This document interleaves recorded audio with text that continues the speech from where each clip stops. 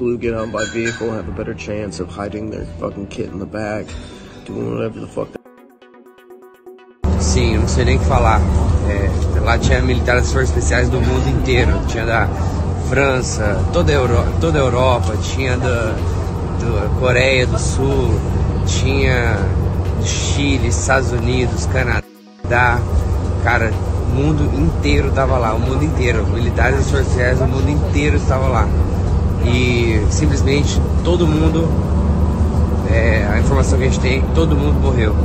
Eles conseguiram acabar com tudo.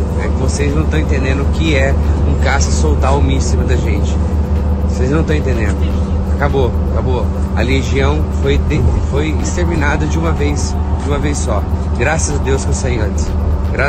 So for anyone who are wondering what is going on, alright, we were part of the Georgia National Legion, the 102nd Ukrainian Territorial Defense, okay? Our base got fucked up. The base right next to us got fucked up. Americans, British, tons of British dead. Right? They're not saying nothing. They're counting our dead as their dead. They're trying to send us to Kiev with no fucking weapons, no kit, no fucking plates. The people who are lucky enough to get weapons are only getting magazines with like 10 fucking rounds, okay? When they wanted to send us to Kiev, we said no.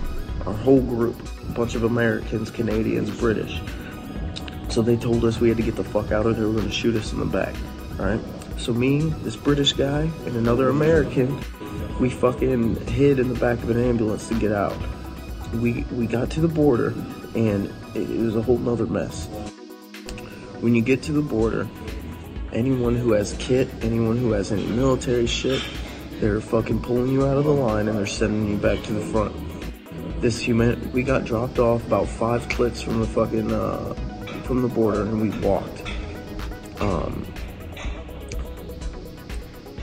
And we get to the border in this humanitarian group with a bunch of ex-SF veterans from England, pull us to the side and say, you need to get, like, pulled us out and fucking, like, hit us. And they were like, you need to dump all your kit. And they're pulling people out, cutting up passports, sending them back.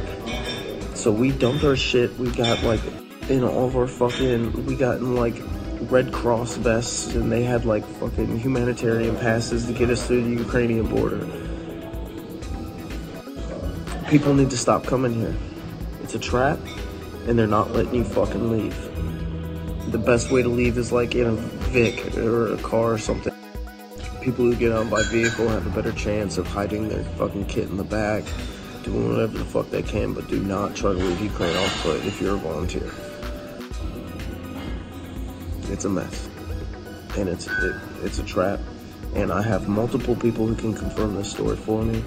I'm getting